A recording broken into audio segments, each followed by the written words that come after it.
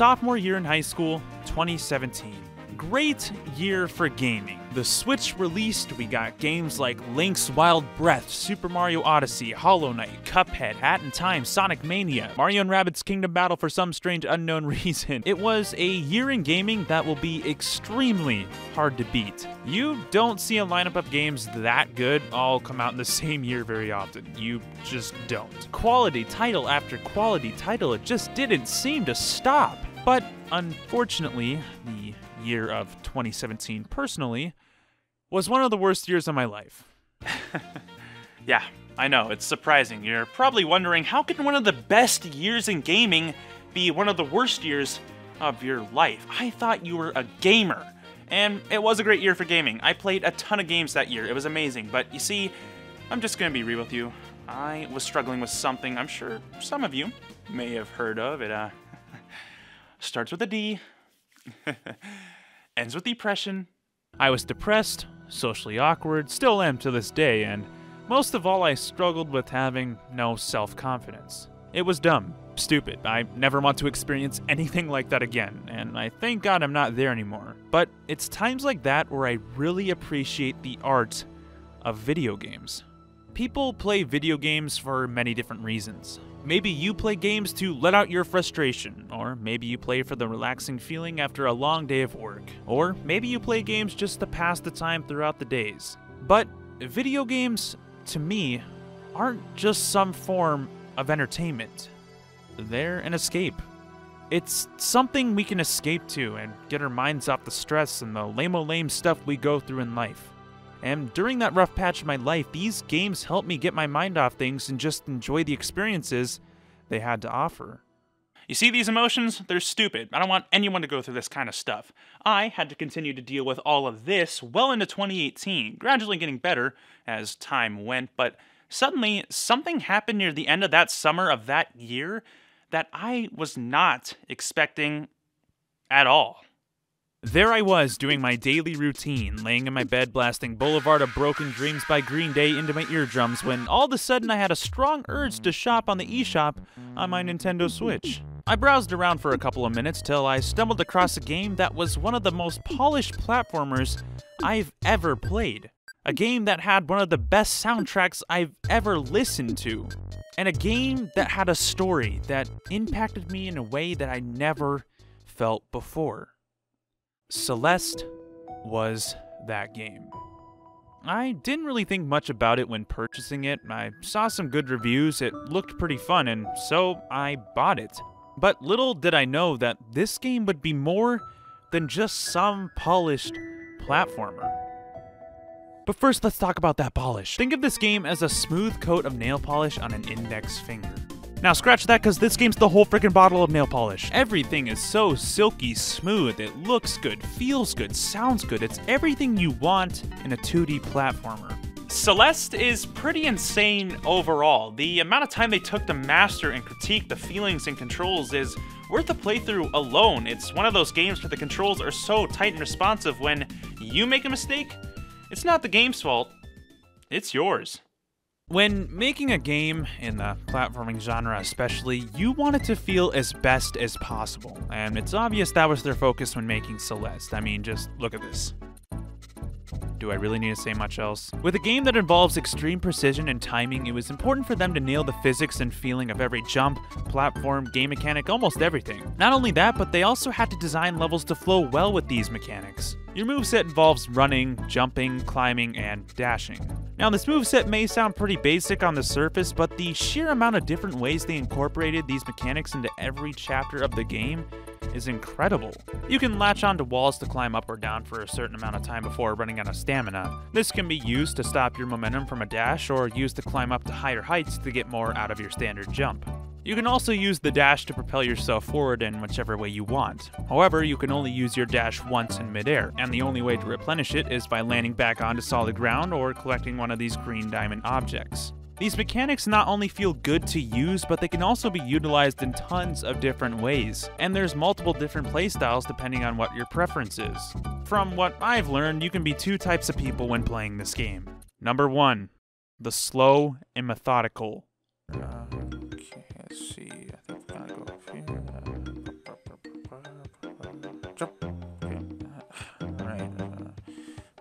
jump down here.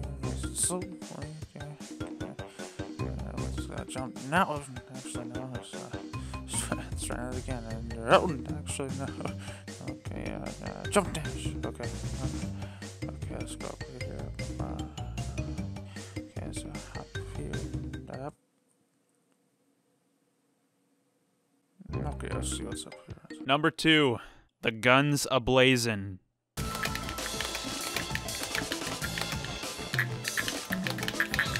Happy feet, one more combo. That ain't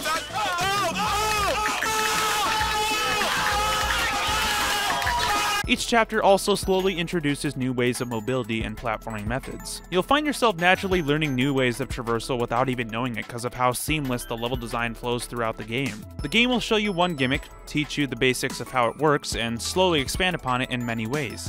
The general feeling of the game is top-notch, even in its graphics and animation. The sprite work is amazing, and the fluidity of the character animations and effects are very visually appealing. And for climbing a giant snowy mountain the whole game, the environments are surprisingly diverse and colorful. You'll find yourself in some ruins, crystal caves, and even a rundown city. One other thing that complements the rest of the game extremely well is the soundtrack. By far, my favorite thing about each piece of music in this game is its sense of progression. At the beginning of each chapter, the music will be set in a more chill tone for the most part, but as you get more and more into the level, the difficulty starts to ramp up, thus making the music gradually get more and more intense. It creates an adrenaline rush while platforming through gauntlets of hazards, and the tone of each piece matches the atmosphere of every area flawlessly. The music almost has a sense of emotion of its own. At times, it can be relaxing and soothing. It can be encouraging and triumphant. It can also provoke a sense of anxiety, a feeling of fear that's unpleasant and unwelcomed, a feeling of being lost, not knowing where to go or what to do. I can't tell you how atmospheric the music really is. You can tell how much passion and feelings the composer put into this masterpiece of a soundtrack, even going on to say personally in a reply to a YouTube comment saying, "In a lot of ways, it was a very personal soundtrack for me." It's safe to say I absolutely love this game. I love how tight the controls feel. I love how passionate and atmospheric the music can get. But there's one more thing that Celeste had that I will never forget. The cherry on top of everything. But first we need to go back to the topic at hand, and man, what was that again?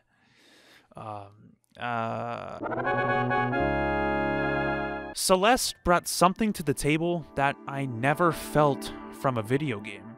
As mentioned before, this game helped me in a tough time in my life, and the crazy thing about it to me is it was because of its story. It was genuinely surprising. I wasn't expecting anything from the story department from this game. Now, I'm not a story type guy. I prefer gameplay over everything else. If the game itself isn't fun to play, then why bother? At least that's how I feel. But I'm not completely against stories. It can enhance a game's experience like none other. But personally, I could care less about saving the princess or protecting the world. Just make it fun to play and I'm all for it. But anyways, I guess what I'm trying to say is the story of Celeste hit different for me personally. This game tells a deep story of a girl named Madeline trying to achieve her goal of climbing this huge obstacle, Celeste Mountain. But it's a little more deeper than just that. Not only is she trying to overcome this giant mountain physically, but she's trying to overcome herself mentally, struggling with anxiety, depression, and low self-esteem. She herself doesn't even know why she's climbing this mountain in the first place. She's just there to get her mind off things, trying to get herself out of her head. But this journey proves to be more difficult than she thought, as her emotions get in the way of everything. Eventually, you come across her anxiety personified as an evil part of herself, constantly chasing her and tormenting her, saying things like, "You can't do this, you're not a mountain climber, I'm just trying to protect you." This part of her tries to hold her back with negative thoughts and doubt. Her emotions overpower herself to the point where she starts to doubt herself entirely. But it's not until you persevere through the obstacles of the mountain, and with a little help from some friends along the way, you start to learn how to overcome your fear and low self-esteem. She starts to understand herself. She learns to find a balance between her emotions to climb past this both mentally and physical mountain in front of her. After finally understanding her emotions, she battles all the way up to the summit with confidence, conquering her challenges, feelings, and this rough patch in her life. This was why Celeste was so special to me. It wasn't so much of the physical story it told, but it was the relatable feeling I had with Madeline. The constant chasing of anxiety over my life. The feeling of doubt, the feeling of not believing in myself. I hated it. I thought no one liked me. I thought I wasn't worth anything. I wanted these thoughts and emotions to go away. But it wasn't until I matured more through this experience, and with the help of friends and family, I was able to climb over this depressing, quote-unquote, mountain in a sense. Celeste is a virtual representation of overcoming your emotions, and the way they incorporated this symbolism into the actual gameplay is crazy. The game is hard. Climbing up this mountain can be a struggle in certain sections, symbolizing the constant upward battle Madeline had to go through to defeat her fears. These creatures you encounter eventually represent your negative thoughts as monsters trying to hurt you. Celeste Mountain itself represents life. It's a constant up and down battle like climbing a mountain. But the grind and the things you learn when climbing these mountains of struggles pay off when you reach the top, becoming a better person in the long run. These may not be the proper representations that the developers intended for them to represent, but personally, that's the way I see them. So that's Celeste in a nutshell to me. This game was more than just some form of entertainment. It was an experience. I don't know if I'll ever play a game quite like it again. There was so much care and passion and feelings in every single aspect of this game, and its story touched me in a time I needed it the most. I'll never forget it. So I just wanted to say a big thank you to the development team of this game for creating the beautiful and inspiring creation that is Celeste.